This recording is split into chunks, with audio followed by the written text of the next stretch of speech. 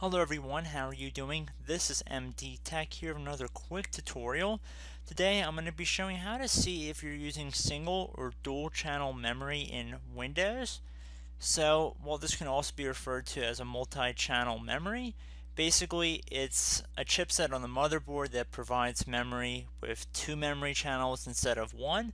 That is the greatest difference between what a dual channel and a single channel. So dual channels are generally better at handling reading and writing, whereas opposed to a single channel memory where the memory is not as ideal because there's a difference between your two memory sticks, and it so happens that one of your memory chips is a little bit slower than the other one. Your motherboard will run the chips at the slowest chip speed. So we're just going to jump right into it. So we're going to use a third-party tool in order to find out what channel memory we're running. So I'm going to open up a web browser here. Doesn't matter which one. And I'm going to type in CPU Z into Google, and then I'm going to hit enter. So the website that comes up should have cpuid.com. Just make sure it's the right one and it's not some sort of advertisement. So left click on that. On the left side here at the time of this recording, there should be an option that says Setup English, 32 and 64-bit version. So same setup file for both versions of Windows. So left click on that button. This file is ready for download. Left click on Download Now. Okay, so this executable is finished downloading. So what you want to do is left click on Run.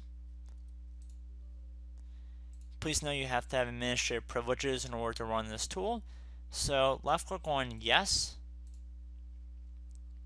So you have to accept the license agreement before proceeding with the installation. And then once you accept, left click on Next.